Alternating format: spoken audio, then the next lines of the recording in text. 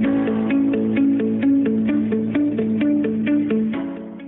my dear students and welcome back to my YouTube channel.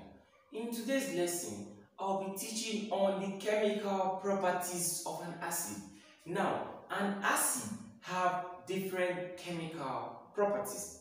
Okay, now acids undergo neutralization. So neutralization is a chemical property of an acid. Now, the first chemical property of an acid is called neutralization.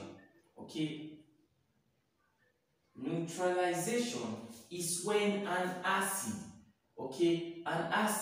reacts with a base. Okay, so it forms a salt and water.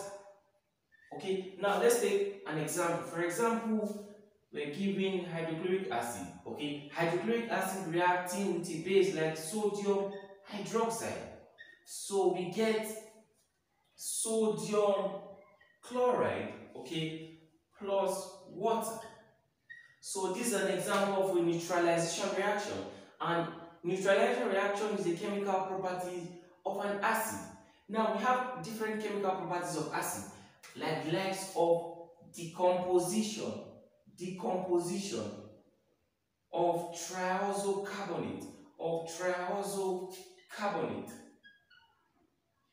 which is CO3 2-.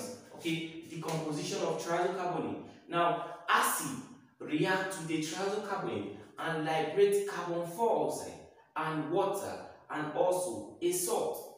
Now, this is what I mean. When an acid reacts with a trioxocarbonate, okay, it gives us a salt, it gives us water, and liberates carbon dioxide.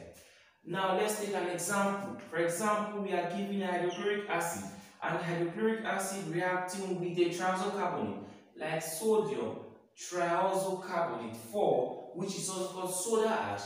Okay, now the product we are going to get is what? Sodium chloride. We get water and we get carbon dioxide. Okay, that's CO2. So let's balance the reaction. So put 2 here, and also we put 2 here. So decomposition of the trioxocarbonate is a chemical property of an acid. Now, last chemical property of an acid I will be teaching is liberation of hydrogen with a metal. Liberation of hydrogen. Hydrogen is a gas with a metal. Okay, for example, we are given an acid reacting with a metal. Okay, it liberates hydrogen, but we get a salt first. So we get a salt, and also it liberates hydrogen gas. Now let's take an example. For example, hydrochloric acid reacts with a metal like magnesium. So we get magnesium chloride, okay, and it liberates what? Hydrogen. So let's balance the reaction.